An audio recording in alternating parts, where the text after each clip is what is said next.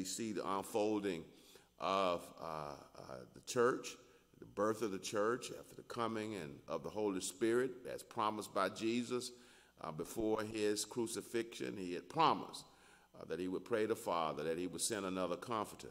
And the Father certainly did that. He certainly did that, and the evidence is that those 120 who were in the upper room, they were waiting, and as the sound of a mighty rushing wind came, the Holy Spirit, they were indwelt with the Holy Spirit. Some folk thought they were drunk. They were not drunk. They were just full of the Holy Spirit. And now Peter is preaching this first sermon of the church. And we will pick up tonight. We left off last week at verse 23. We'll pick up at verse 24 tonight. And just to connect verses 23 and 24, verse 23 says, talking about Jesus, him being delivered by the determinate counsel and foreknowledge of God, ye have taken and by wicked hands have crucified and what? Slain. Again, we talked about that on last week. It was no accident that Jesus went to the cross. It was what? By the determinate counsel and foreknowledge of God. It was the will of God in eternity that this would happen so that man could be saved from sin. And so now we go to verse 24. Verse 24, Acts chapter 2, verse 24 says, whom God hath raised up. Talking about Jesus, whom God hath raised up, having loosed the pains of death, because it was not possible that he should be holden of it. This is the gospel of Jesus Christ. It's God. He died. Jesus dies on the cross. Yet whom God hath what? Raised up, having loosed the pains of death, because it was not possible that he should be holden of it. And so let's go into that. And that's what God wants us to believe.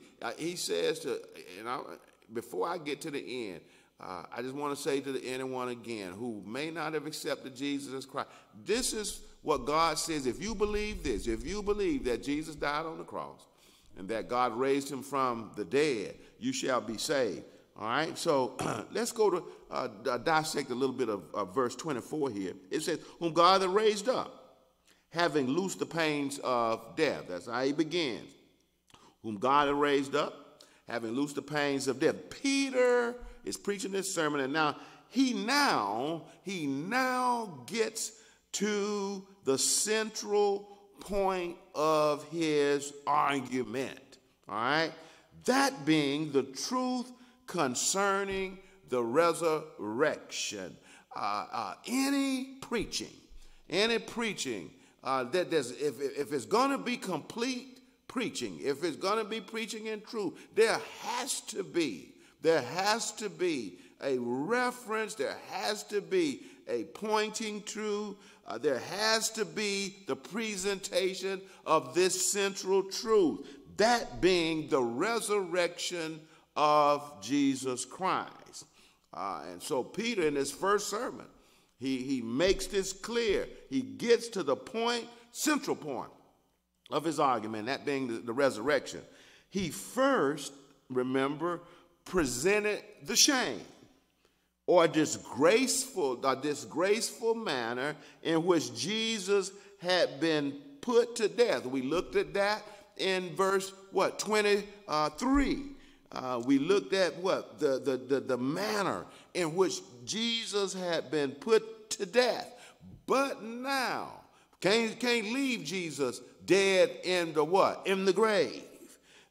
Peter now moves to declaring that God raised Jesus from the dead.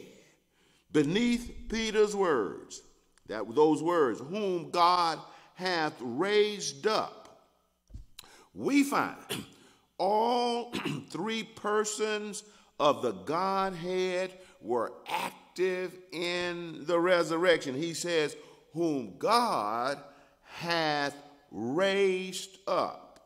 But underneath those words, we will find that all three persons of the Godhead, the Father, the Son, and the Holy Spirit, were active in the resurrection.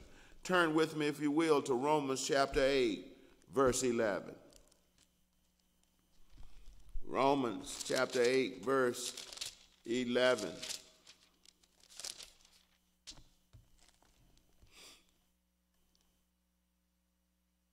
It says, "But if the spirit of him that raised up Jesus from the dead dwell in you, he that raised up Christ from the dead shall also quicken your mortal bodies by his spirit that dwelleth in you. But if the spirit of him," the Holy Spirit, "of him that raised up Jesus from the dead dwell in you, he that raised Christ from the dead shall also quicken your mortal bodies by the Spirit that dwelleth in you." Again, we seek to prove that the Father, the Son, and the Holy Spirit were involved in the resurrection. Go to Romans chapter 10. Romans chapter 10, verses 17 and 18. Romans chapter 10. Verses 17 through 18. It says, "So then faith cometh by hearing, and hearing by the word of God. But I say, have they not heard? Yes, verily, their sound went into all the earth, and unto their words unto the" what? "End of the earth." All right? So let's go now to Romans, go to Romans chapter 6, verse 4. Romans chapter 6 and verse 4.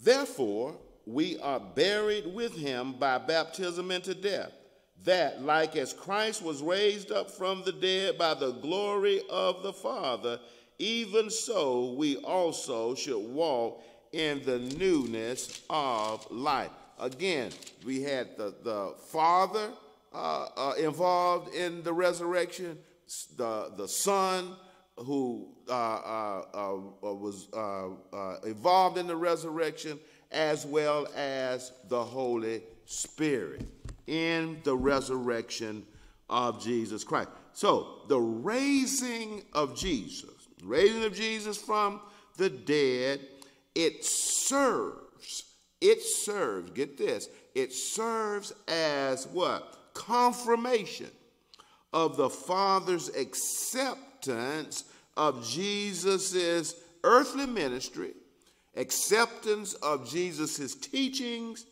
and the acceptance of Jesus' sacrificial death according to the Father's will. When Jesus was raised from the dead, it confirmed that the Father accepted what Jesus had done in his ministry, what Jesus had taught, and certainly the acceptance of his sacrificial death. And it was all according to the Father's will. It was by the what? We talked about this last week. It was by the determinate and foreknowledge of God that Jesus was delivered to be crucified and slain. And it was also the same God who raised Jesus from the dead. Peter moves on to point out now the what?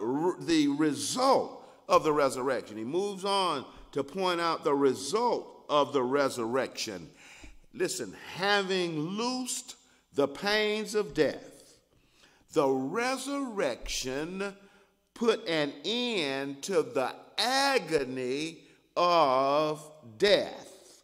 This word, the word pains is the same as the word sorrows If you want to jot it down, you can find that in Matthew 24:8. This word pains is the same as this word sorrows found in Matthew 24:8.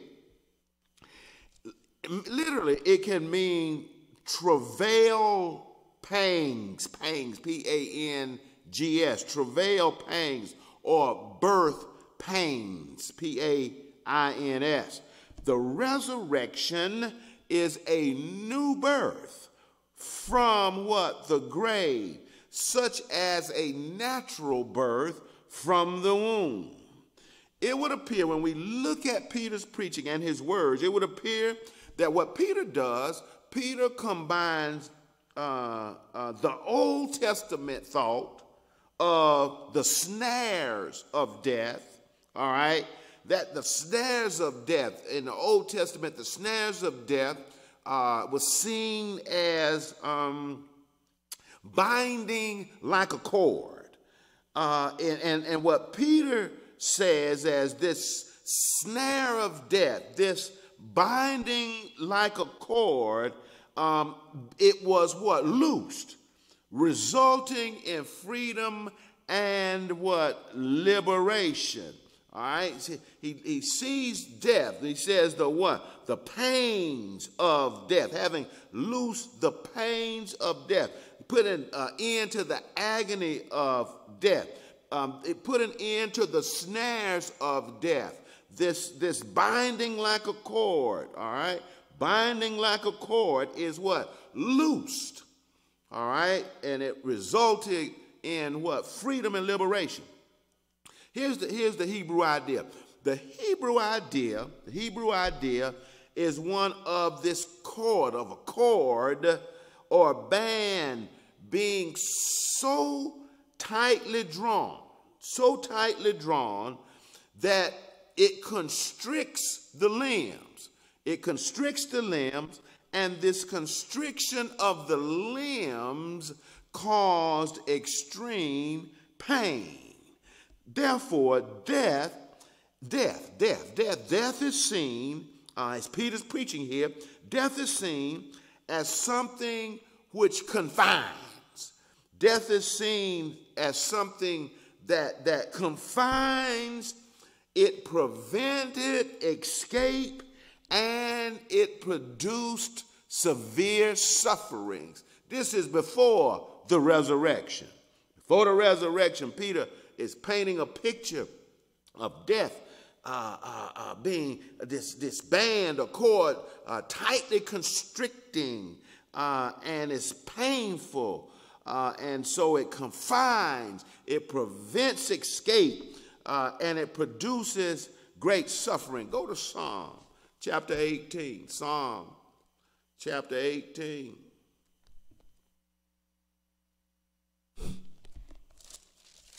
Psalm chapter 18, and we'll look at verses 4 through 5. Psalm 18,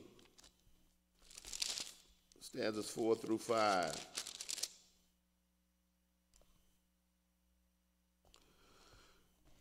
It says, beginning at 4, Psalm 18 and 4, the sorrows of death compassed me, and the floods of ungodly men made me afraid. The sorrows of hell compassed me about. The snares of death prevented me. So here we have in this thanksgiving for deliverance by God, this psalm of David. David looks at death, and he says, the sorrows of death compassed me. It surrounded me, and the floods of ungodly men made me afraid. He says, the sorrows of hell were all around me. The snares of death prevented me. In other words, it was holding what? It had a hold of me. It prevented any escape before the resurrection. Now go to Psalm 116. Psalm 116 and 116 and 3. 116 and 3. It says, the sorrows of death compassed me, and the pains of hell gat hold upon me. I found trouble and sorrow. And so as Peter preaches, he sees this Old Testament scene. He sees death having what? This grip. Death having what? This agonizing grip. Yet he says, whom God hath raised up, Jesus, having what? Loosed the pains of what? Of death. The truth that Peter presents is that the grave could not hold, the grave could not constrain Jesus, couldn't prevent his escape, and that God loosed the bounds, loosed the cords of death that held him. Peter goes on to say, because it was not possible that he should be holden of it. The will of God through the work of the Son of God could not fail. The will of God will never what? Fail. Can't stop God's will. Can't stop his will. The will of God through the work of the Son could not what? Fail. And so death could not be the end. Yeah, the cross, Jesus dying on the cross, Jesus being put in the hollowed out rock, in that tomb, could not be the end. Because if that was the case, it would have, first of all, there would have been no salvation. Death would still reign supreme. But it would have also given credence to the lie that Jesus was not who he proclaimed to be. Those would have said, I told you so. Even after the resurrection, there were those who tried to come up with all kind of reasons that he had been stolen, all these other things, that they had robbed the grave. And so that would have given credence if there had not been a resurrection. Go to John chapter 20. John chapter 20, verses 3 through 9. John chapter 20.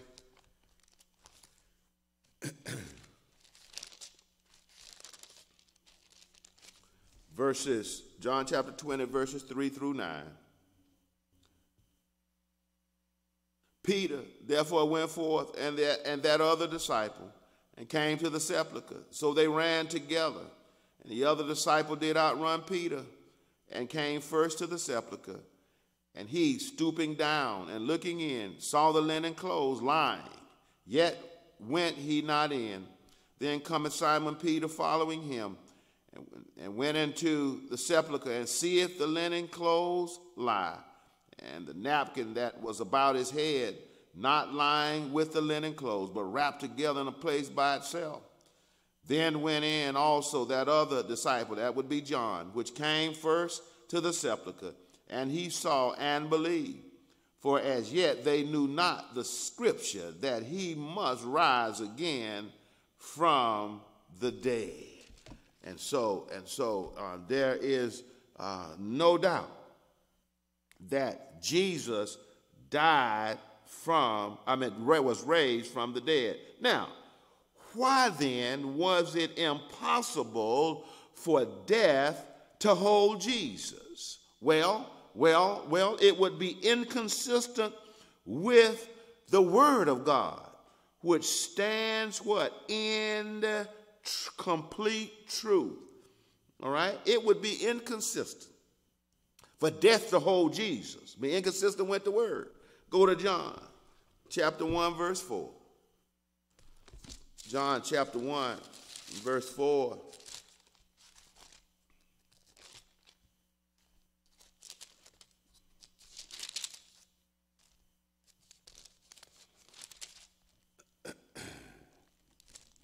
Here it is, talking about the pre-incarnate work of Christ, talking about Jesus. In him was life, and the life was the light of men. The opposite of death is what? A life. Be inconsistent for death to hold Jesus, because in him was life, and the light life was the light of what? Of man. Go to John chapter 2. John chapter 2, verses 19 through 22. John chapter 2, verses 19 through 22. Said it would be inconsistent with the word if death was to what? Hold Jesus. Grave couldn't hold him. John chapter 2, beginning at verse 19, it says, Jesus answered and said unto them, destroy this temple, and in 3 days I will raise it up. Then said the Jews, 46 years was the temple in building, and wilt thou rear it up in 3 days? Go to verse 21. It says, but he spake of the temple of his body. It would be inconsistent with the word of God. It would be inconsistent with the word himself, Jesus, for what? The grave to be able to have taken hold, or should hold Jesus. It was impossible that he should be what? Holden of it. Jesus came so that through him, through his death, the one who had the power of death would be what? Destroyed. All right? The power of death. Jesus what? Took the sting out of death. He took the power of death. All right? He took it when he was raised from the dead. Go to 1 Corinthians chapter 15. 1 Corinthians chapter 15.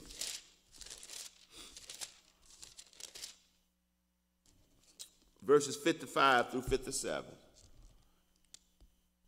Beginning at verse 55, O death, where is thy sting?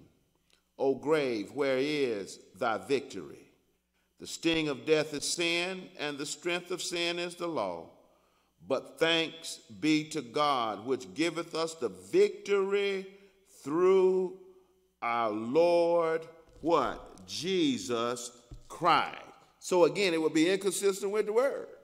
O death, where is thy sting? O grave, where is thy victory? The sting of death is sin, and the strength of sin is the law. But thanks be to God, which giveth us the victory through our Lord Jesus Christ. And so we as much as we want our loved ones and we want to be around each other, we have nothing to fear in terms of death, if you are a believer.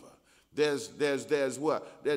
Because even if we go to the grave, before Jesus comes, if we end up in the grave, because Jesus got up from the grave, it couldn't hold him. It will not be able to hold us either. We have the victory, not because of us, but we have the victory through Jesus Christ, through his what? Resurrection. It was the purpose of God that Jesus gain this victory. And so Jesus could not be defeated by being held in the grave by death. The Son of Man trusted the Father completely. The Son of Man, Jesus the Christ, trusted God the Father without any reservation. The Son obeyed the Father. The Son carried out the Father's will without any blemish. Therefore, because of the impeccable character of God, it was impossible for the Father to forsake Jesus. It was impossible for it to happen. So that's why Peter preaches. Peter now preaches, whom God hath raised up, having loosed the pains of death, because it was not possible that he should be holden what? Of it. And so we're going to stop there for this evening. Couldn't hold Jesus in the grave. And there ought to be some real shouting about the fact that this truth gives the believer victory. It gives the believer victory in Jesus Christ. And so we will end tonight at this point, and pray that you be with us on the next time when we will continue our study in this book of Acts. Father, we just thank you. We thank you, Heavenly Father, in the name of Jesus. We thank you for those who have listened to us